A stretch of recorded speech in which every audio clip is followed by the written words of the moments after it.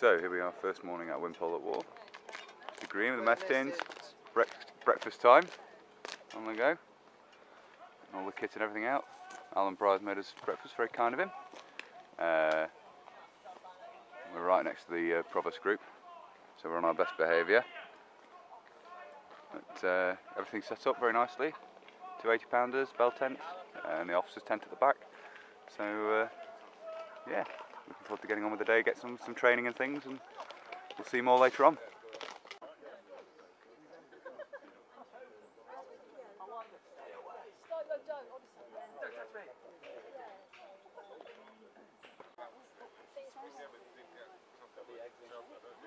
That's a point. Yeah, my wife, she wanted to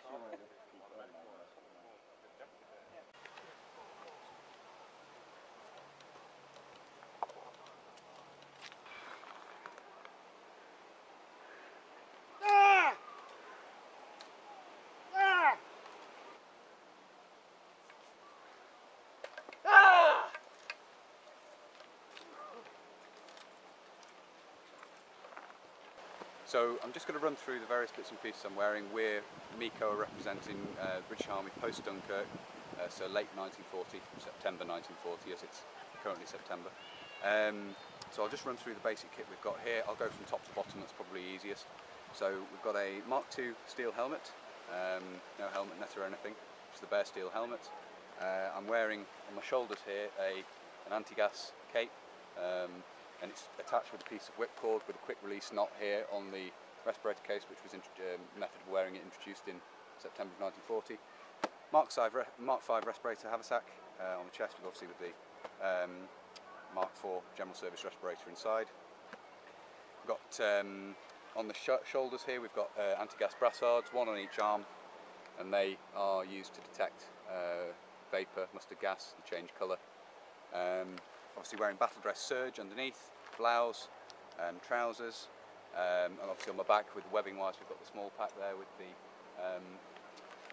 the ground sheet rolled up underneath the cape. So if we can just say we've got the ammunition pouches here on the belt, the Mark I basic pouches which obviously sit quite low on the belt, and on this side we've got the 1939 pattern entrenching tool, 1907 pattern bayonet, and round this side we've got the water bottle, the aluminium water bottle on the other hip.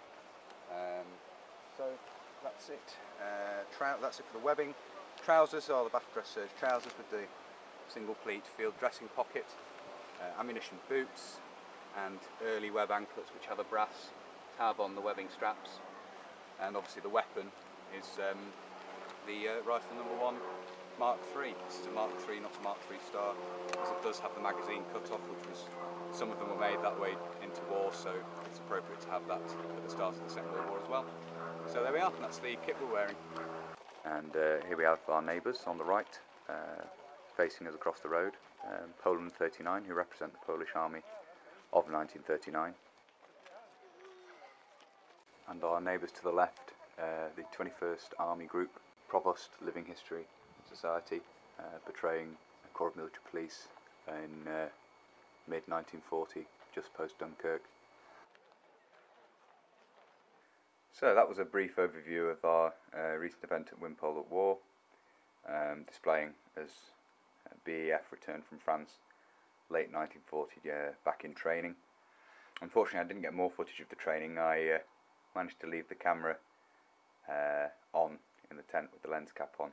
It normally shuts itself off, but I'd left it recording, so I managed to run the battery down, so there we go. Dope. Lesson learned, need to be more careful in future, still getting used to using it and everything. So next time there should be a bit more footage of the event itself, but there we go. I'll just run through now bits and pieces I picked up, nothing from stalls, these are all bits from other members of the group and people from other groups, but I'll just have a quick look at the bits and pieces here. So the first thing I picked up was off Martin Clear's, the same chap I got the other one off, a Belgian pot, as you can see here, the national mark on the side here, and obviously the depression in the top, which distinguishes it from British Mark II pots. Again, it's for conversion with a reproduction liner, so just a cheap and cheerful helmet for conversion work on. something I said in another video I was after on prior couple of pounds, a fibre button stick, which I've been after. Not for using, obviously, for going in the collection alongside the steel and the brass ones I've got now. So there we go. Another thing from Mr. Pryor, an RAF 1941 dated. I don't know if you'll be able to. The marking's not particularly. I don't know if you'll be able to see there. 1941 dated bayonet frog to go with the RAF webbing I'm going to be putting together. Have the post-war braces. I want to get a set of pouches and this, and that'll make a skeleton sort of musketry order set up. But try and find some wartime dated braces as well to go with. It's a nice little pickup, that. And finally, perhaps the most exciting pickup of the weekend, or certainly the most expensive, is a reproduction Steve Kittle Pegasus Militaria 1942 airborne helmet, and these are very, very good, acknowledged as very good reproductions. It's an RAC, Royal Armoured Corps or Dispatch Riders pot with a reproduction liner in. So you've been drilled for the 2-point attachment at the back, and then it's a 4-point harness, as you can see here, with the rubber rim, and really, really good. That's off Pete Cosgrove. It was £110, which is I think £40 less than they are new, and this has been worn a bit, but it's in very good condition, so it's a nice pickup for the airborne kit. And it's not obviously originals are much more expensive.